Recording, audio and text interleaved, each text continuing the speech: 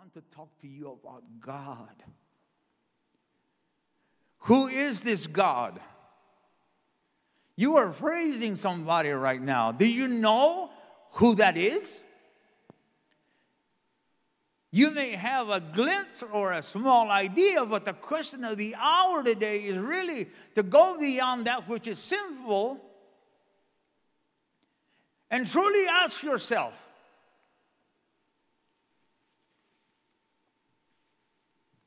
do you know who this God is?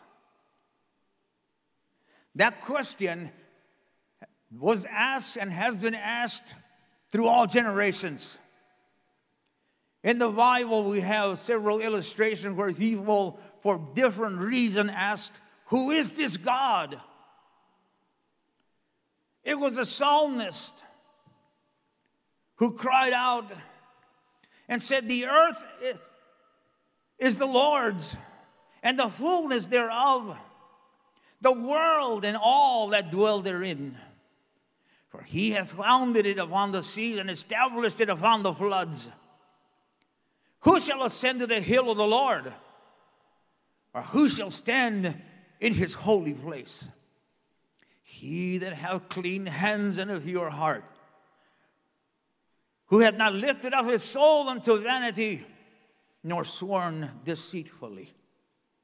He shall receive blessing from the Lord and righteousness from God of his salvation. This is the generation of them that seek him thy face, Jacob.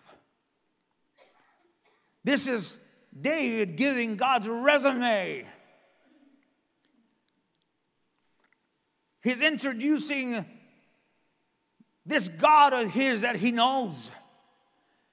And his purpose, the premise behind him saying that is to encourage someone to say, well, who are you talking about exactly? He continues to say in verse 7 of Psalm 24, lift up your heads, O gates, and be lifted up, you ancient doors, that the King of glory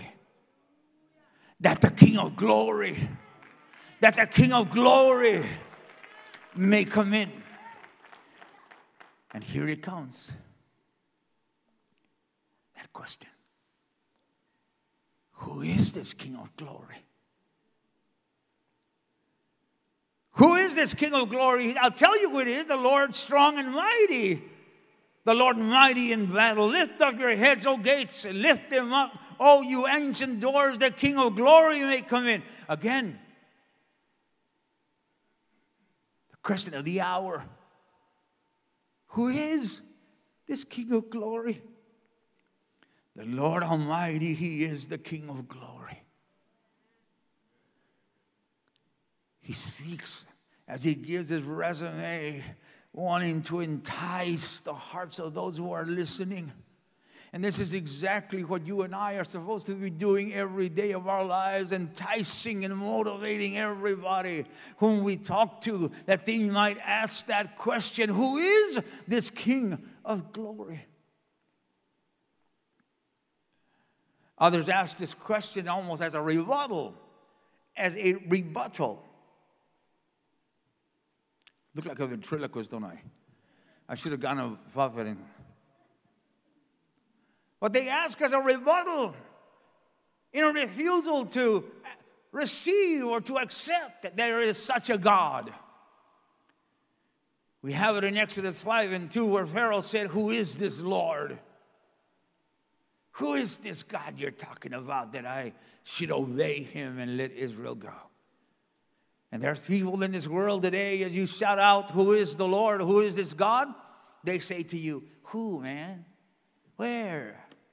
I don't see him. I don't touch him. I don't feel him. I can't put him in a box. I can't weigh him. I can't box him. I can't. A refusal to accept that there would indeed exist such a mighty God, the King of glory. And others in the Bible in amazement as they saw him visibly perform great humanly impossible things, controlling the elements. They couldn't wrap their minds around what they had just seen. And the only thing that would come out of their mouth was this: who is this God? Who is him? Mark 4:41, they were terrified and asked each other, who is this? And even the waves obey him. People have always asked, who is this God? And for different reasons. As I said, some to exclaim his marvelous works, others amazed that they can't wrap their head around how great this God is, and others says, who is this God, in a taunting manner. A question for us this morning as we continue forward, I ask you, have you ever asked yourself, who is this God? Do you really ever take time in the seriousness of your day, that moment you take for yourself, and sit down and ask yourself, who is this God that I profess to know him? You ever go home after church, and after you shouted and sang and jumped up and did that Christian two-step and enjoyed the service, and then go home and say, what was that all about? Why did I do all that? I get off of this pulpit sometime after screaming your ears off, and I go home and I go, wow, what a service. Did you see how people were shouting and worshiping the Lord? Such a joy. And I'm, who is this God? It's incredible. Amazing. Does he not amaze you anymore? Isn't he incredible?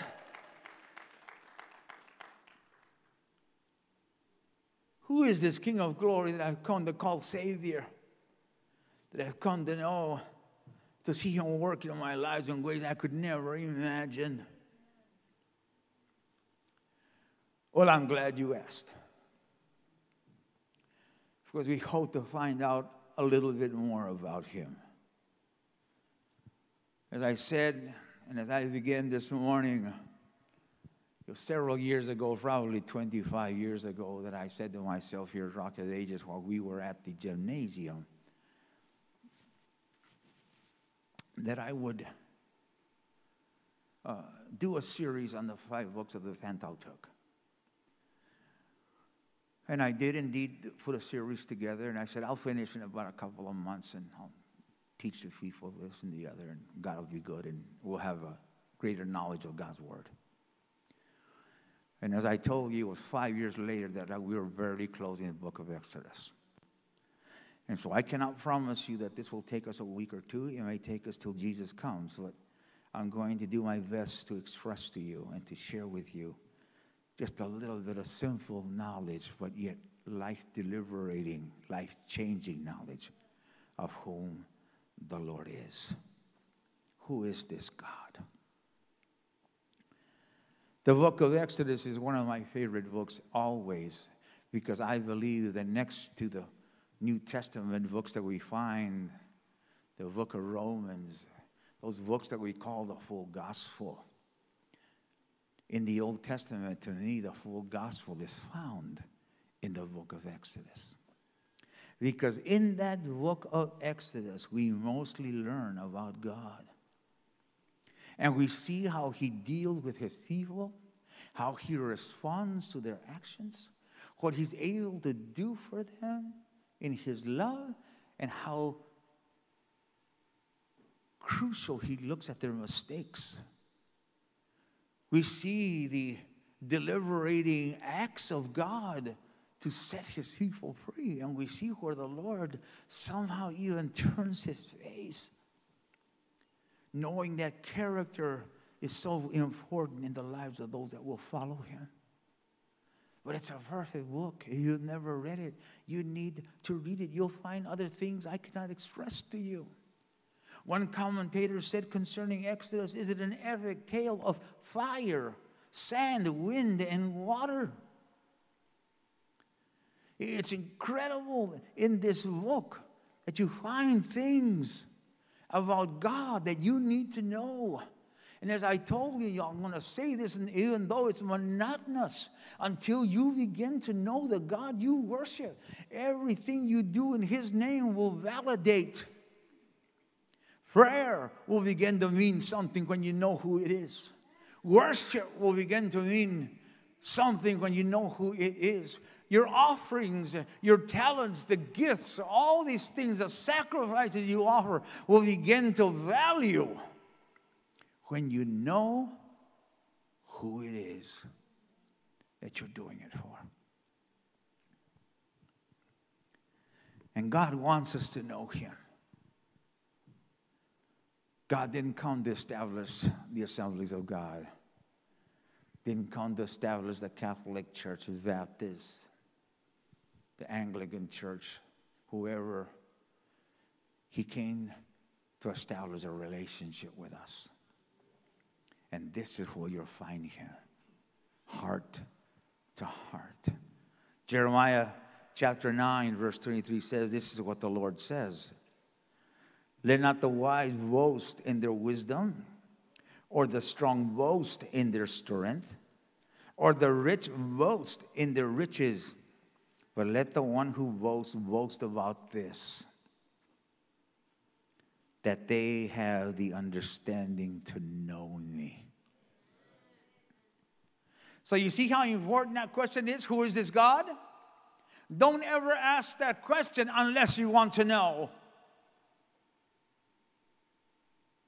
Because God, when you say or you mention that question, God listens. Are you really wanting to know? Because it's His greatest desire that we come to the understanding of knowing Him. And He goes on to give you help, a head start. He says, I am the Lord who exercise kindness, justice, and righteousness on the earth. For in these things I delight. It's important to ask, who is this God? But never ask flippantly. Ask seriously, because He wants you to know. The book of Exodus, ladies and gentlemen, I trust that maybe you're starting to read on it a little bit. It introduces us into the lives of two groups of people, two nations to be exact. One is the nation of Israel, that's sitting out day and night for the past 400 years almost. The hot suns of the deserts of Egypt.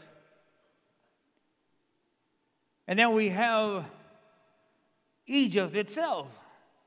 And both ruled by two different men, as we will learn. One by Moses, who was called to deliver these people of Israel. And then we have on the other side Pharaoh, the enslaving villain, the oppressor, the antagonist of God's people.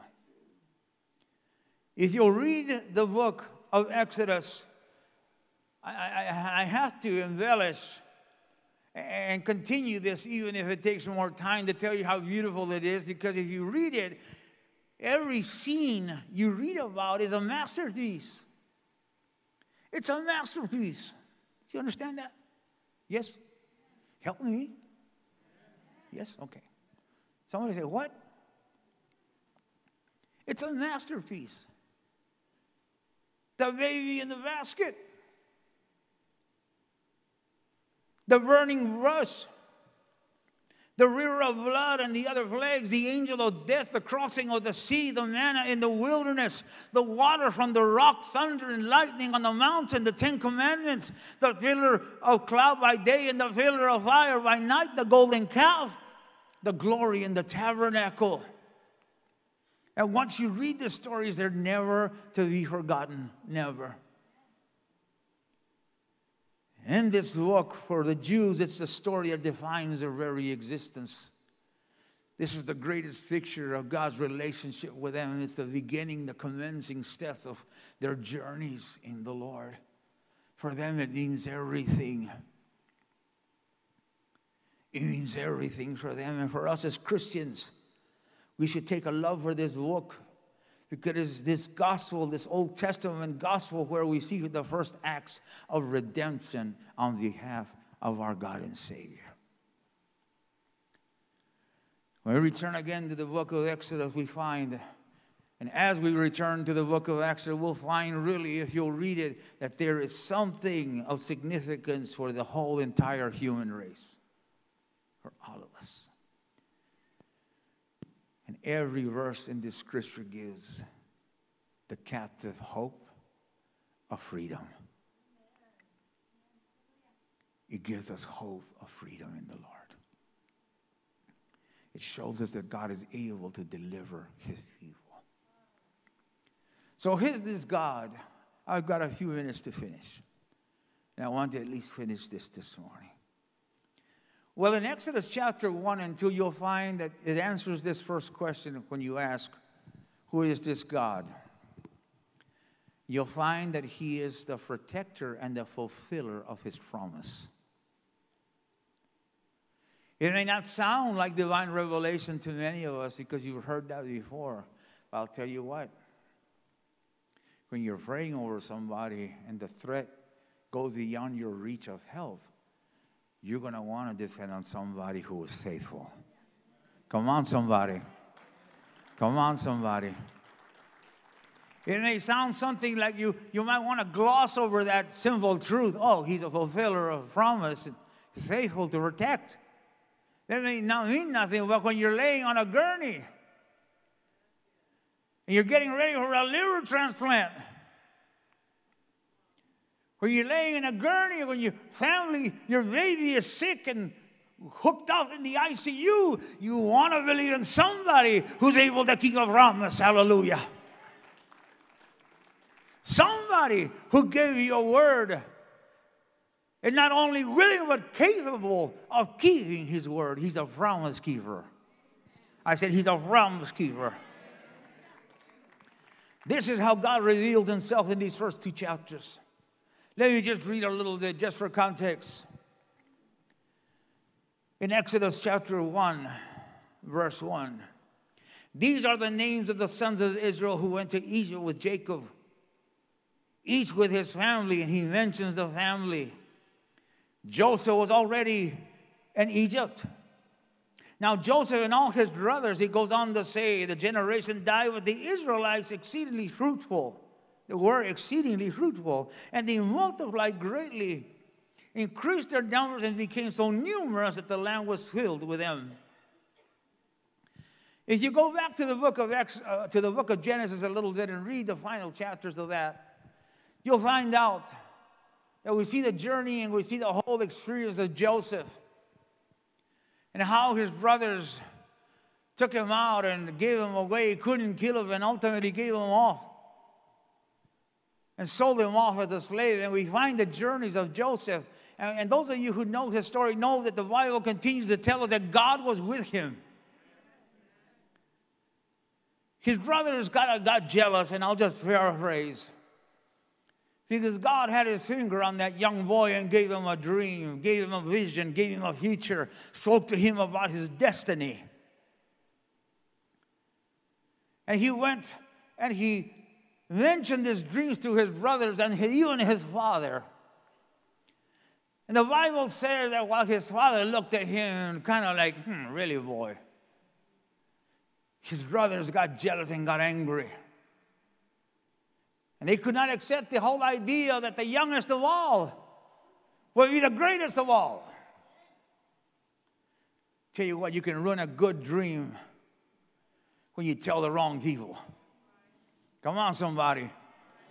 You want to ruin your dream, you go tell somebody who's not a dreamer, who doesn't believe in God speaking to his people. And so you know the story and how they planned to kill him, and they took him out and ended up deciding that none of them had the guts to kill him, so they throw him in a dry well, and they planned the whole thing out to send that robe of many colors back to his father. They couldn't kill him, so the older one said, we can't kill this kid, and he's our brother.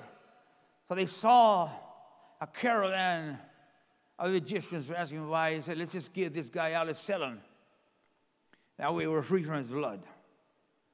And that's exactly what they do when he takes off, and trying to be quick here with a lift.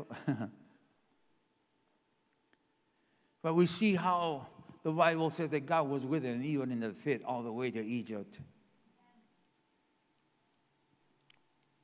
And at Egypt, he finds favor. And he gets into the big things. God takes him out of the pit and brings him into the palace, only to be attacked by the enemy in the palace through Potiphar's wife. You remember that, anybody? They put him in jail, and he holds all these things. And you know what, the guy with the wine, the cup holder, and the bread maker, all these things, you'll read about it. Read the Bible. Man, some of you are looking like, what? You'll read Harry Potter, but you won't read the Bible. I'm smiling. I'm not scolding you. Read the Bible. At the end, by the time we catch up to them in Exodus, we find that everybody is out. But the last few verses will tell us that God was with Joseph. And he ended up coming back. And he was a great mathematician or something, great economy guy. And he fixed the economy in Egypt, learned how to store, because there was a great famine. He was an interpreter of dreams even. And Pharaoh found favor in him because it was a good thing that he was able to save Egypt. And because of that, all the surrounding tribes began to come into Egypt because that's where the food was. But Joseph had died, and the Bible says in the book of Exodus that there came another Pharaoh. This is important. That knew not Joseph. That means that all the celebrity of Pharaoh was gone. These people were rolling. They were growing, multiplying, and everything else because of what Joseph, God through Joseph had done in the previous years. He set them in a good place. And so it was almost commitment of Pharaoh to take care of these people because they were producing and doing great things, but they were growing. But then this guy died off and somebody else came in who didn't care beans about this Joseph they heard about. I don't care about this old Joseph. I'm the man now. So all of his celebrity died away. And then we get to the book of Exodus, where trouble begins. And the Bible says that this man, and I'm just paraphrasing, read it. This man began to punish the people, to chastise them, and to oppress them. So what does this have to do with this whole thing? The simple fact that God had made a promise before all of this happened. And now there was a Pharaoh in the way. And I'll tell you what, anytime you go through something like this, and there's a Pharaoh in your way. Nobody's listening to me this morning. I said, nobody's listening to me this morning. I said, when you have a promise before this, that said, I'm going to bless you. I told you a couple of weeks ago when I was at the hospital in Houston, while I had double pneumonia, that bacterial pneumonia, that God spoke to me in the middle of the night. He said, I'm going to get you out of here and I'm going to bless you. And then you wake up on Sunday morning and you look at your face and you go, what the heck? Where's the blessing? Is this the blessing? The promise I received was before this Pharaoh. Oh, church, I wish I had a Pentecostal church in this house today. I am telling you. Do you understand what I'm saying? You were told something good before. You didn't know about the Jericho that was in front of you. Didn't know that one day all the luster of your fame and glory and your good relationship and everything, shiny and all, the momentum was going to be stopped dead by a Pharaoh. So what happens to their promise? Lord, you said you're going to bless me. I can't move my tongue. I can't blink my eyes. I can't drink or swallow. Did I misinterpret something? How am I going to stand behind the pulpit? This is He said, in my call in life, I'm a speaker. I talk to people daily. My voice walks to heaven. I'm a herald of truth. Now I have nothing.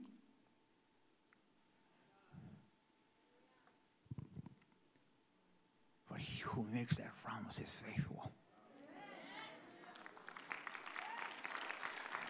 And if you have received a promise, if there's anything else I can say, because time is passing, that you received a promise and you finally met a Pharaoh that doesn't care beans about what they told you. It does not change the promise. It doesn't matter. I preached to you a sermon a while back. I may bring back just to wet your lips again. Your pain will never change the promise. And so we find these people here having lived great because they were living on the momentum of something great before this. But all of a sudden, here comes this man in the way. He said, well, Joseph said we should be treated right. I don't care who this Joseph is, man. Well, we only work till 5. Well, you work until 1 in the morning now. Well, we used to stop to eat for an hour. Well, now you got 15 minutes. Scoff that sandwich up your throat and get to work. You think that the rumors amongst the hearts of the people weren't saying, man, what happened? What happened? Man, this is going to be tough now. How are you going to survive this? You ask yourself when you're going through something, oh my God, they just laid me off. The economy is getting worse. Gas is at $4 or $5 a gallon now. Look at all this political junk going on. What now? Remember the promise. Remember the promise. Remember what he said. He is faithful to protect and to keep. I give you homework to go and read Exodus 1, verse 8 through 22. And we'll talk about that next week. But I want your heart to begin to boil because we cannot overlook this fact. We see a list of names in this particular chapter. The sons of Jacob. But they were gone. And now we see a hurting people wondering that the legacy they had prayed over and believed and the future they were hoping to embrace was falling apart like sand through their hands. Didn't matter if Joseph was an important man anymore. Didn't matter. What mattered now is what God had said. We're going to get to the point, and I know some of us have been there before. We've had pharaohs like this before. That's not going to matter what the doctor said. I was told 3 times that I would die by my medical physicians when I had my cirrhosis. And I shared that with some of my intimate friends here at church. And you are deaf to what I said. You are deaf. You said you will live and not die. Why? Because you love me. Because you've known me all these years. Because I'm a nice guy now. Nice guys die all the time. Yes? But because you promised. And he promised he will protect you and keep you until he fulfills that promise. The Bible says that the Lord is not a man that he should lie, nor the Son of Man that he should change his mind.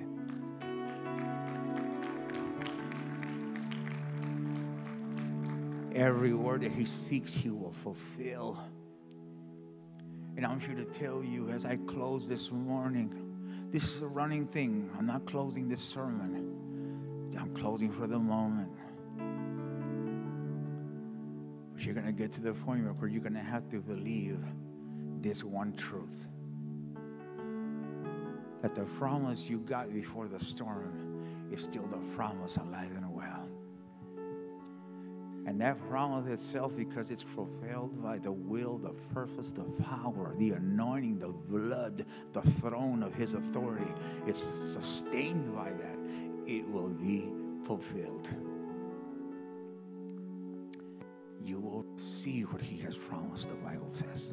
The Bible says He is able to keep that which He has promised. And this is what we begin to learn this morning in this book of Exodus. That even though this devil Pharaoh came to work, then the Bible says ruthlessly. Some of them may have gotten a little bit dismayed. But there was someone in the house who said, no. God said He would. Turn around and tell your neighbor this morning, God said He would. Tell your neighbor, God said He would. Hallelujah. God said He would. It's incredible that in this book you're going to find about how the people dealt with their government. And trust me, we are dealing with ours today. We see here the first picture of civil disobedience amongst these people. As they saw the government come over them and press them down. But the important thing tonight is not to talk politics. This morning is not to talk politics, but to talk about His power. And how He's able, ladies and gentlemen, to bless you, to keep you, to prosper you, to propel you, and to keep you until every word He has spoken on your behalf be fulfilled. How many believe that this morning? I ask you, who is this God? And in simple terms, I want you to write this down somewhere. He's my protector and the fulfiller of His promise. And you'll put it on your refrigerator, write it at work on your desk. I don't care what you do, but you put it somewhere you can read it in the morning in your car. He is your protector and the fulfiller of His every promise, even before the storm. Would you stand to your feet?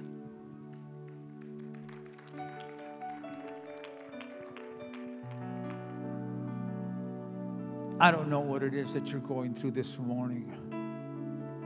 I don't know where you're standing right now. Maybe you're just on a joyful high because everything was going good, but all of a sudden you were introduced to some Pharaoh in your life that doesn't care or seem to completely ignore the joy you had before you got to that storm. I'm here to tell you, pay no mind to that Pharaoh. He's just a bump on the road. The promises of God will come to find you because He has set them to follow you. To follow you. This is why the Bible tells us that the blessings of the Lord follow us daily. Because God seeks them and directs them, and they find their recipients.